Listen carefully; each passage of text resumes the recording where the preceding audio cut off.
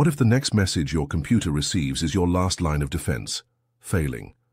This month, Microsoft patched 130 vulnerabilities, but buried inside was a ticking time bomb, a remote code execution flaw in SPNEGO, rated 8 out of 10 in severity.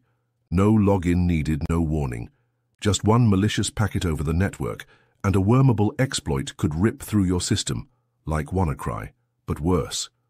Meanwhile, a flaw in SQL Server quietly leaks memory, potentially exposing cryptographic keys, passwords, even the data behind your apps. And BitLocker 5 new bypasses mean if someone gets your device, your encrypted files could be theirs, your office laptop, your home desktop. Everything you trust to stay locked down.